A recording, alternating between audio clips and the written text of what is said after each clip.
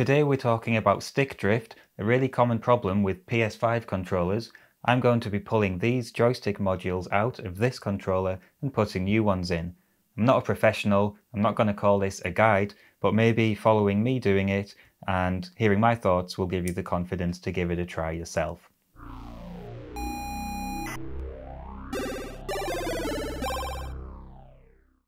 So this is the lovely pink PS5 controller that we're going to be fixing today. I've always wanted one of these. I've just got a boring white and black one. I think this one looks really nice. I've tried to do this before in the past. In fact, one of the first things I tried to do with a soldering iron was fix the stick drift on my old Xbox controller. This picture is from April 2019. I had a soldering iron from B&Q. I might as well have used a brick, and I had no idea what I was doing, and I had no patience, and I destroyed the thing. So I was dead keen to give this a go when my friend asked me if I could do it. So first of all, I'm going to plug it in and have a look at the stick drift in action. I'm just using one of the few websites which allows you to monitor and test and calibrate your controllers. I'm not going to recommend a particular one because I've never done this before and I just don't know enough about it. But take a look at the left stick, it's sticking over to the left, and that's what stick drift looks like, I guess. You can kind of get it to go back to the middle if you fiddle with it, but it definitely needs replacing. So let's get straight into opening it up. Following the guide from iFixit, they have a great video on this, and I'd recommend using that as the actual guide rather than this video. And using iFixit's tools as well. I'm going to start by getting into the crack here between the front panel and the handle.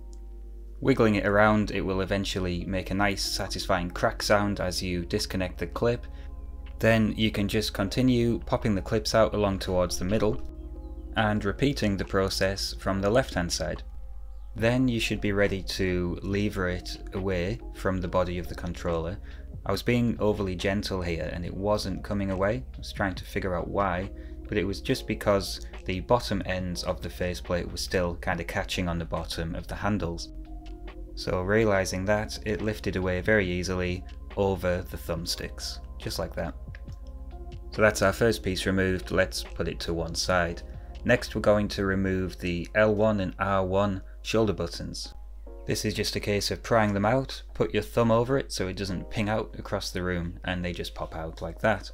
These plastic tools are great for things like this because they're less likely to mark the casing of the thing you're working on. Now we're looking for screws, and there are 4 to remove. There's one at the bottom of each handle. Mercifully, all the screws we're going to remove today are just Phillips heads and they are all the same, so we can't get them mixed up. So there's 2 there at the bottom of the handles and 2 at the top here underneath where the L1 and R1 buttons came out of. Try not to drop them into the case. And now we're looking for these 2 catches here. These are 2 of the many clips which hold the back of the controller on. You need to unclip these obviously, but the back of the case isn't going to fall off or really move at all when you do so because of the internal clips. So a combination of prying those clips up and pushing the panel away at the bottom of the handles got it for me. It started to release then, you can see it's opening up. Now this was a real struggle, just doing this without having done it before. I found there's a clip halfway up the outside of the handle, and I think this is just on the newer controllers, there's a really strong clip at the top which I could not get to release at all, and I really struggled with this for a long time. Oh, and another tip, make sure these clips haven't reattached when you're struggling to open it. That happened a couple of times. You can see here halfway up there's a clip which is attached to the front casing, and just starting to come into view is the clip on the rear casing which was causing the problem. And I found with a sort of back and forth wiggling motion, a bit of prying, and pushing the rear panel upwards a bit and the front down a bit, it did come out. And this is what the clip looks like, which was I think the clip that was causing the problem, just so you know what you're dealing with. Before we get inside the controller, I wanted to take a second to thank this video's sponsor PCBWay for supporting the channel. If you have any projects in mind, check them out. PCBWay is extremely easy to use. You just drop your Gerber files in and from there you can pretty much just click buy. But it does have all sorts of features, including a step-by-step tracking of your order through their production process with timestamps and even little videos showing you each of the sections of the build along the way. So thanks PCBWay for sponsoring, go have a look and see what they can do for you. Now it's time to remove the battery. That's this big grey thing. Remember which way it sits, just so you put it back in right. It's just a case of removing the connector on the right there. Use tweezers for this and grab the housing of the connector rather than the wires themselves. With a wiggle it'll come out. The microphone actually sits on top of the battery tray, so we need to remove it. First by unplugging this ribbon cable, which is the one with the bend in it. Just grab the tab with the tweezers and pull it out. I grabbed the ribbon as well there. I should have just grabbed the tab. There's a positioning tab on the left hand side that needs to be removed from the battery tray as well. It's just popped through a slot, so be careful and just pull it out like that. Don't go pushing and pulling on the microphone itself like I was about to do.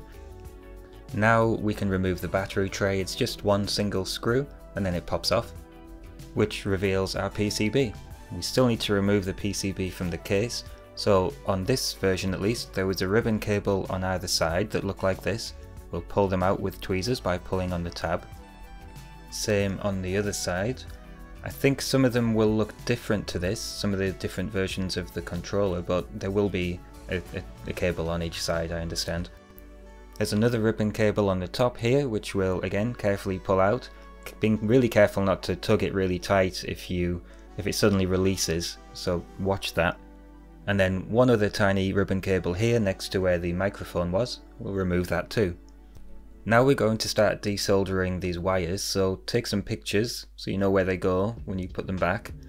And now we can start desoldering the 4 wires from each side of the board. The solder was a bit stubborn, didn't want to melt for me, so I turned my iron up a bit.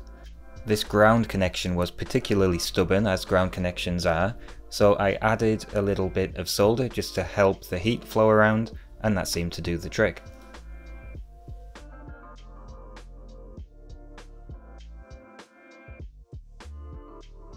Then we just repeat the process on the other side of the board, and the PCB will just lift out, and it comes out with the thumbsticks attached. We need to remove those thumbsticks so they just pull off like that. Be careful of the thingy in the middle there, that's on a spring which we don't want to bend. And that's what our joystick modules look like, which we're going to be replacing. Cool. Now for the hard bit, we need to remove them, and they're connected by lots of joints. So we have 1, 2, 3 here, 4, 5, 6, 7, 8, 9, 10, and these 4 big ones make 14 joints for each module. So stick it in a vise and get desoldering. I thought, wow, I've got a desolder gun now, this will be easy, but it wasn't. These things are really stubborn, especially the 4 big joints because they're connected to the casing of the module. I messed around for ages with heat guns and the desolder gun, but in the end the way to do it really is just with a good soldering iron with a wedge tip on and a good hand solder pump. This combined with a bit of pin waggling and a bit of wiggling of the joystick module, and it came out.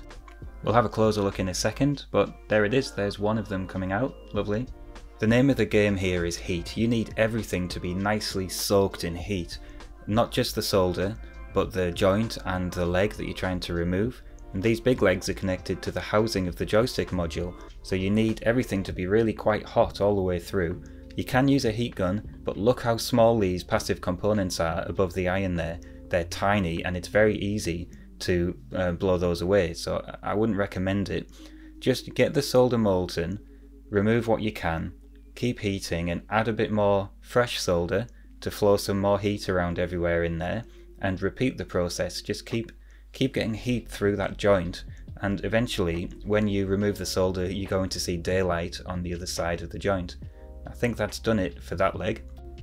These 4 pins at the top are much easier to get out. You can get these in one sometimes, although to get the pin truly free you might need to cycle a couple of times.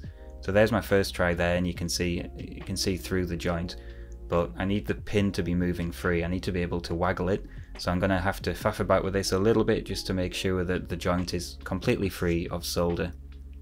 And we'll repeat the process for the other 3 in this particular square of pins, and just work your way around.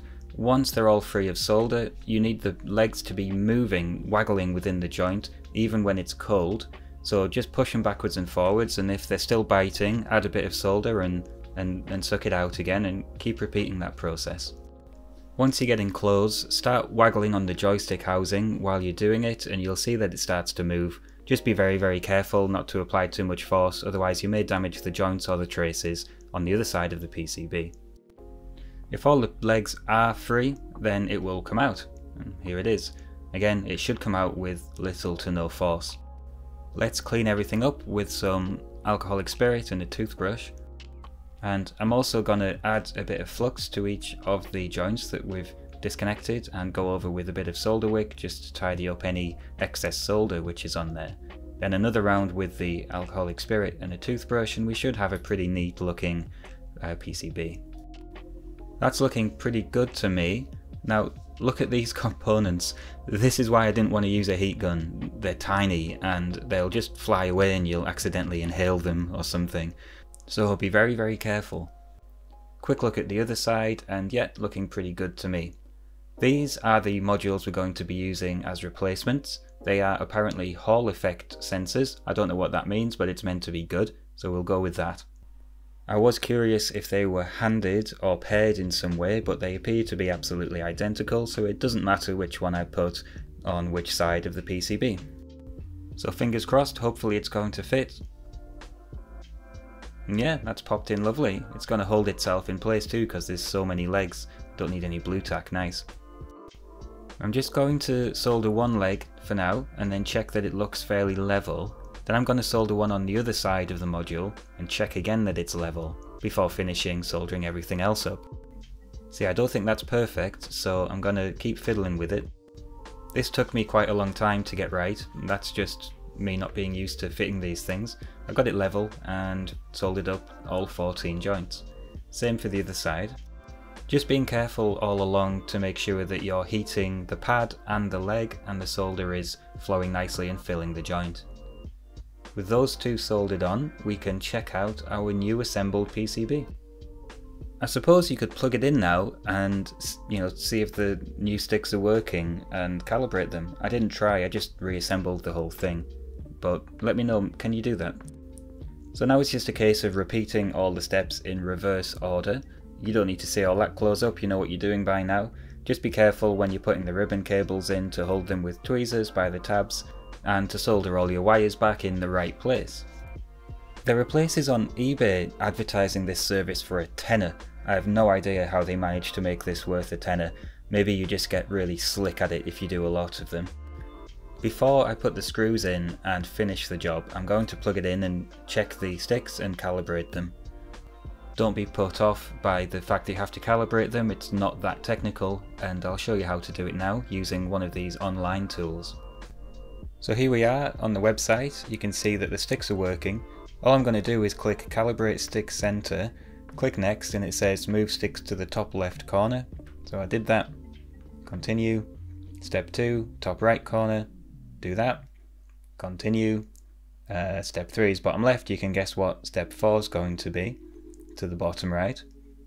And that's it really. You click Continue. It's completed. Done. And then the green button there saves the changes. So we save the changes and it's done. I did realise later that the stick ranges needed a little tweak and did that off camera. So now I can put everything back together again. The final bits of the case can be screwed together and the faceplate can be popped back on. Finally, I have redemption for my failure to fix my Xbox controller 5 years ago. And that's it really. Would I recommend having a punt at this? Only if you're experienced with through-hole soldering and you've got the tools and the patience to give it a try, then go for it. Otherwise send it off for a repair service, they seem cheap enough. Well, I hope you enjoyed that. A bit of a departure from the usual, but stick around, more retro videos coming soon.